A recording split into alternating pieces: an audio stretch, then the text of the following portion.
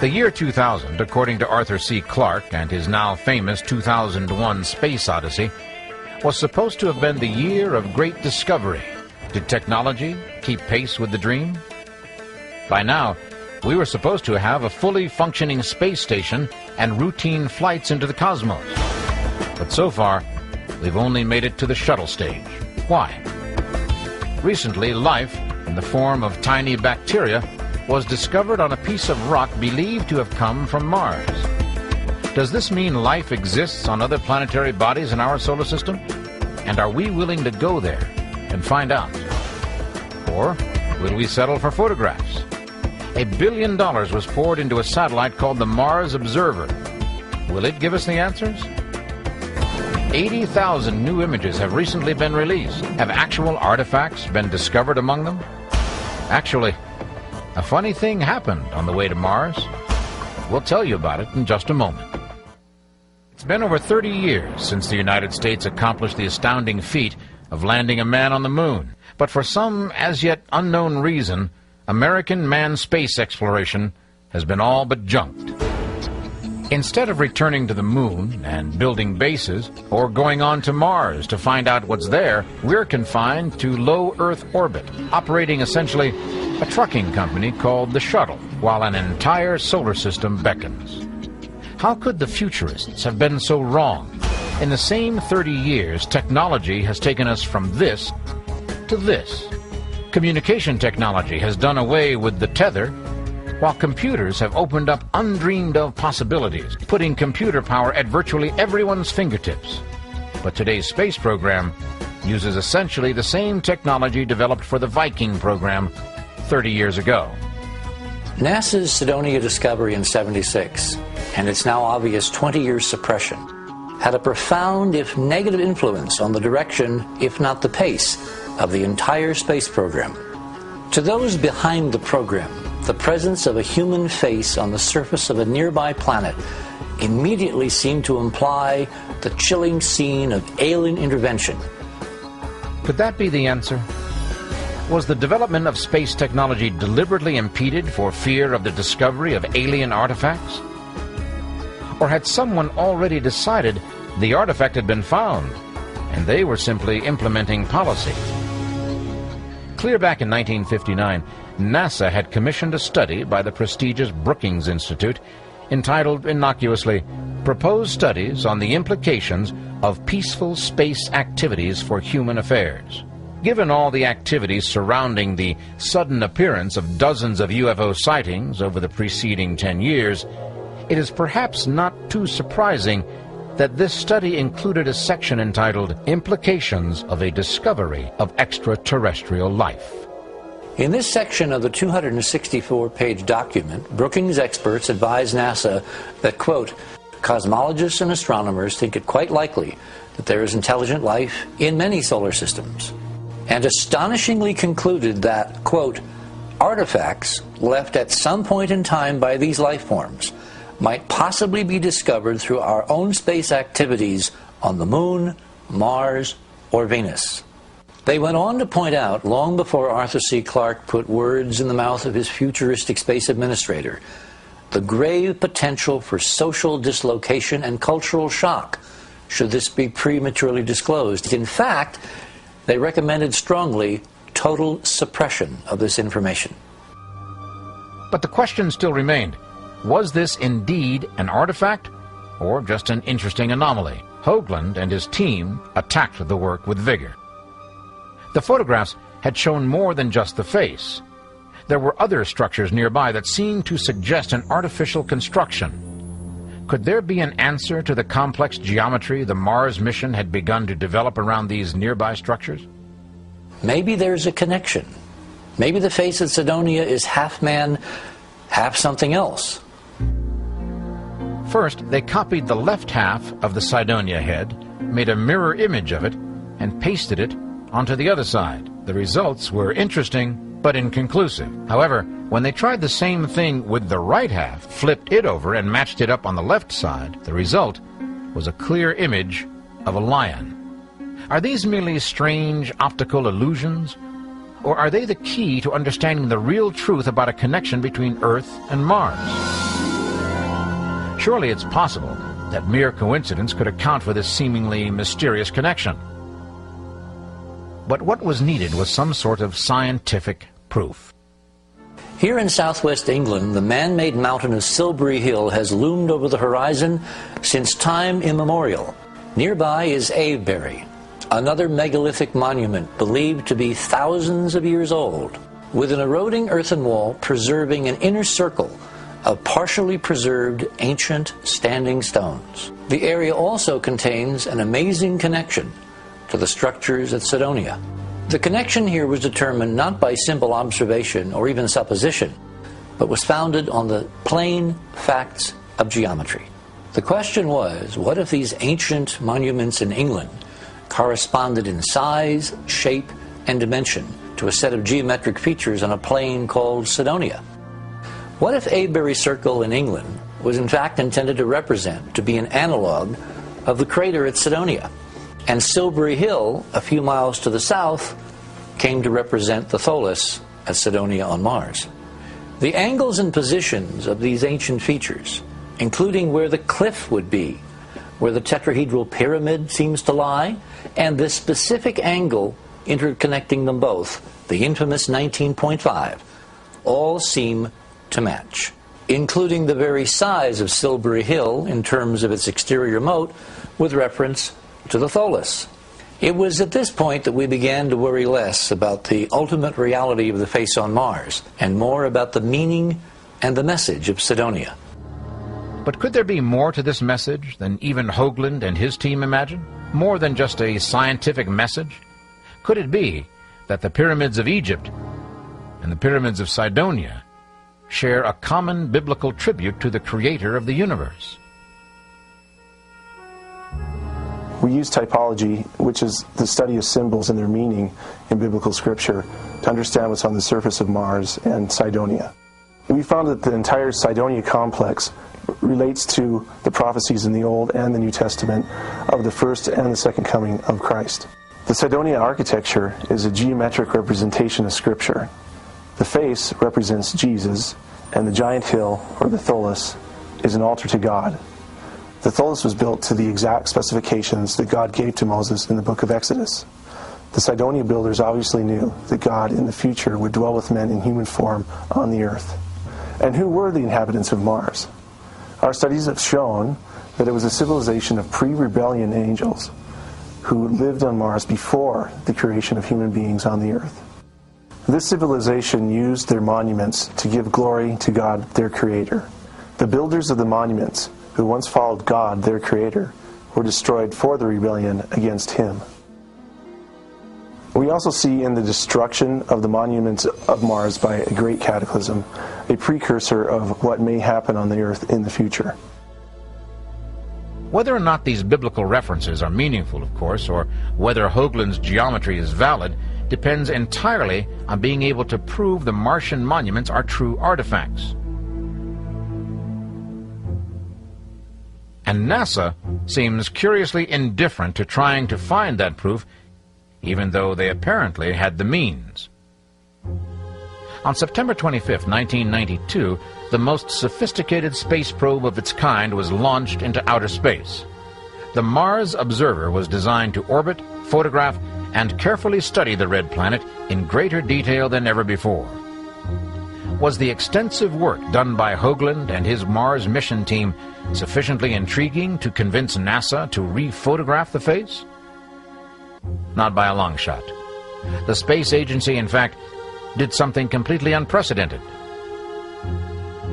Since the first television cameras were sent on space missions in the mid-1960s, NASA has always shared its video images with the world. But just before the launch of the Mars Observer, NASA announced that for the first time, it would not allow any images to be broadcast on television. Why? Why would the National Space Agency suddenly change a policy that had stood for nearly 40 years? Could it be that there was more at work here than the fabled galactic ghoul? Has NASA violated one of its oldest and most rigid protocols?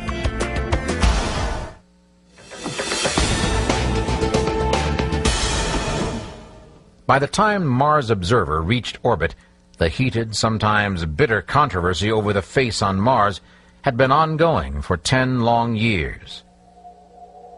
If these discoveries truly were proof that there once was intelligent life on another world, it seemed only reasonable to try and get a closer look at Cydonia. Mars Observer would have done exactly that, but instead, the launch turned into a bizarre puzzle. On July 22nd, it was announced that the Mars Observer had disappeared 14 hours earlier. According to the official announcement, contact had been lost at 6 p.m. Pacific Time the previous evening. For some inexplicable reason, NASA had postponed the announcement for 14 hours. The timing of the announcement was odd enough, but things just got stranger and stranger. For the first time in NASA's history, its technicians had deliberately instructed the spacecraft to turn the telemetry off. So when the accident occurred, there was literally no downlink back to ground control, so the engineers could ever reconstruct what exactly occurred. There are those who believe that whoever or whatever it is that doesn't want us to get a closer look at the red planet is not in outer space, but here on Earth. The Mars Observer mission may have been doomed before it even left the ground. Hurricane Andrew hit the coast of Florida just about the time the Mars Observer was being prepared for launch. Even though it had been prepared for such an onslaught, technicians checked the probe to make sure that it had not been damaged by the storm. The nitrogen system was equipped with special filters to prevent such dust and debris from being taken into the system, and the cameras were in a separate compartment. In spite of this, bits of paper and dust and debris was found in both compartments. It looked as though someone had swept the floor and dumped the results into the compartments. It's unlikely that Hurricane Andrew would have been responsible for all of this. But why would anyone want to sabotage a photographic mission to Mars? What is there about our neighboring planet that someone doesn't want us to see? Hoagland's team has developed several scenarios to answer that question.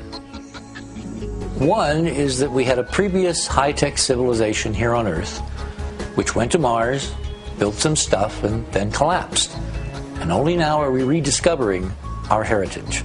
A second hypothesis is that someone else, someone from far away, hundreds or even thousands of light years from the solar system, came to this system, came to Mars, built a civilization, and left an artifact in the form of a proto-human being, so that we would know, thousands of years down the line, that they, in fact, had touched us here on Earth.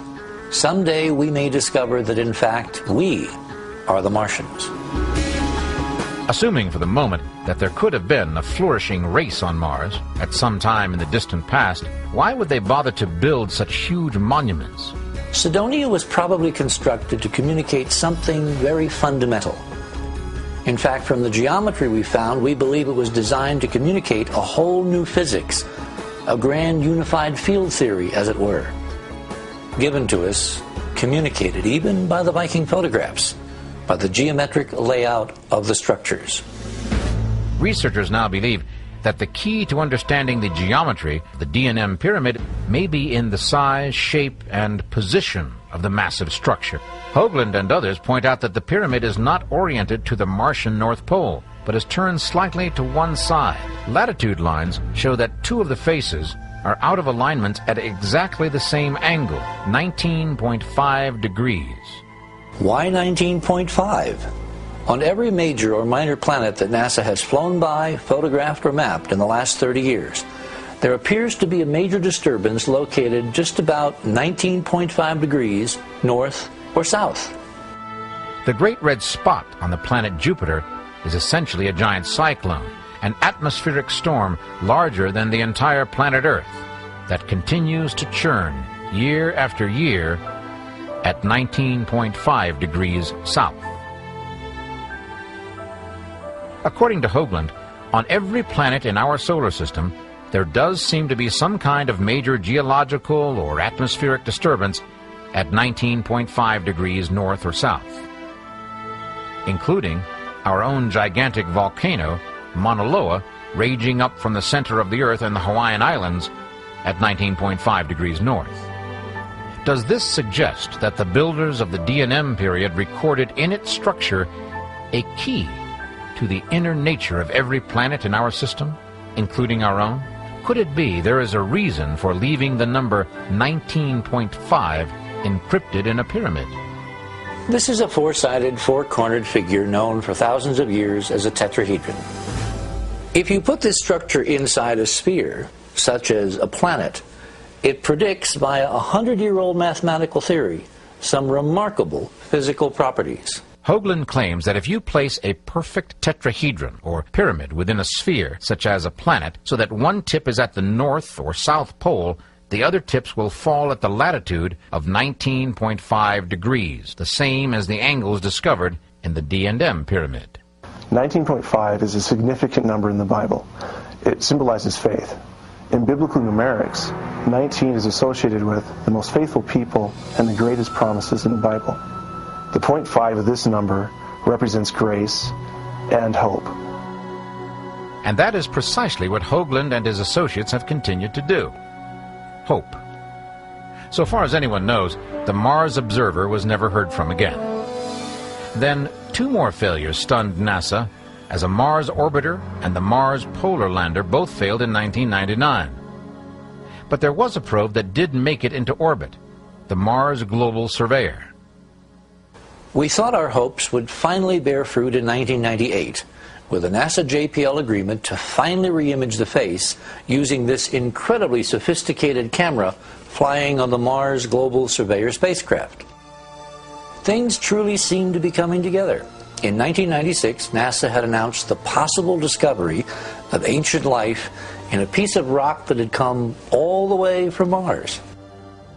Finally, on the 5th of April 1998, after almost a quarter of a century of waiting, we got from Mars Global Surveyor what should have been an exquisite, much higher resolution image of the face on Mars. Unfortunately, after JPL got through enhancing what came to be known in some circles as the cat box image, there was nothing left to see, which was obviously their intent all along. As you might suspect, NASA and JPL were not the only imaging experts to view the 1998 photographs. The image that JPL released to the media in 1998 is not at all a faithful representation of even the raw data, let alone what is actually there. Image processing experts who have now treated the image properly have shown that it does indeed look very much like a hominid face. When we got the original image of the face in 1976, there was always the possibility that it was just a trick of light and shadow or something that was an accident of nature. When we got the high-resolution image, to our amazement, all of the secondary facial features were there too. Eyebrow, irises, nostrils, and lips with the correct size, shape, location, and orientation to be portrayals of a humanoid face. The odds against each of those things happening by accident range from 1 in 10 to 1 in 10,000. When you put them all together, the odds against all of them being accidents of nature are 100 billion to 1. Based on the results of the test, the object is artificial beyond a reasonable doubt. The Mars Global Surveyor went into orbit in late 1997, and since has been sending back literally tens of thousands of exquisite pictures of all of Mars. But Malin Scientific and Dr. Malin himself, who have the chief contract for the camera, have actually only been releasing these pictures in dribs and drabs, spaced out over several months and even years. Until Arizona Senator John McCain let NASA know in no uncertain terms that there would be a day of reckoning if in fact it were proven that the agency had deliberately withheld vital information either from the Congress or from the American taxpayer. Suddenly, without warning, JPL released 9 new Cydonia images, some as much as 2 years old. Eventually, 60,000 new images of Mars were dramatically released, and on those, some breathtaking discoveries have now begun to quietly unfold. For instance, perched on a mile-high cliff in the Martian equivalent of the Grand Canyon, Valles Marineris, there is something which gives the impression of being the equivalent of a Martian flying saucer. As you can see, this is a distinct oval. In fact, it's a convex oval with the sun coming from this direction, the shadowed side here, a fluted rim hanging several hundred feet over this very steep vertical cliff a mile above the valley floor. If you look at the image on the right, you can actually see that in addition to it being oval, it has a pointed front. And on the front there are windows. In the back, with very interesting symmetry configuration, there appear to be the engines. In June of 2000, we discovered potentially our most extraordinary artifact. This mile-long, several hundred-foot-wide structure with translucent exterior, a brilliant sun glint, and evenly spaced ribs that looks for all the world like an artificially constructed glass tunnel, which some have termed, like Arthur Clarke, a glass worm on the surface of a planet where it has, again, no business being. We have over a mile-long, curvilinear, convex structure with these extraordinary ribs that appear to be some kind of structural support, and right in the middle there's a brilliant sun glint and a darker shadow, indicating in the model that this is a constructed object, that maybe it's a transportation tube. And this little thing, which actually is several hundred feet wide on the scale of the photograph, is perhaps a car, trapped in the middle of the tube when whatever disaster hit Mars and broke the tube at this point hit the planet. It's sometimes hard to gauge what's going on Mars from a two-dimensional photograph, so what we did was go to one of our Enterprise mission colleagues, Chris Joseph, and ask him to submit this image to a shape from shading algorithm. What that allows us to do is to recreate a three-dimensional construction of the two-dimensional form. And what we clearly see is an undulating glass-like tunnel with a sharp break at the position of the car, continuing on down the valley, as one would expect of a greatly eroded ancient artificial structure on the planet Mars. The great mystery at this point seems to be if the Enterprise mission and its colleagues can find all this and so much more, then why can't NASA? Or is there something more? Is it possible that they have seen what we have seen and also understand what's really there, but have a reason to keep silent? Is this face just a natural formation? Or was it constructed by some long-lost civilization? And what of the pyramids on Mars? Are they the ancestors of the pyramids of Egypt, or just neatly shaped piles of Martian soil? Can it be that the perfect geometric precision found in these surface features is just a series of bizarre coincidences? And are we up to the task of finding out? For 33 years, ever since the epic journeys of Apollo, we have essentially been marking time. 30 years marks the span of time between Charles Lindbergh's epic transatlantic journey and the first orbit of the Earth by Sputnik. Following that curve, by now, we should have inherited the solar system. Is it possible that the controversy of the past 2 decades was contrived just to prepare us for the impact of the knowledge that there may indeed be life somewhere beyond Earth? If the remarkable achievements of the Mars Global Surveyor bring about a renewed interest in the marvels of the cosmos in which we live, future generations may, after all, look back on 2001 as we looked forward to it as the year of discovery.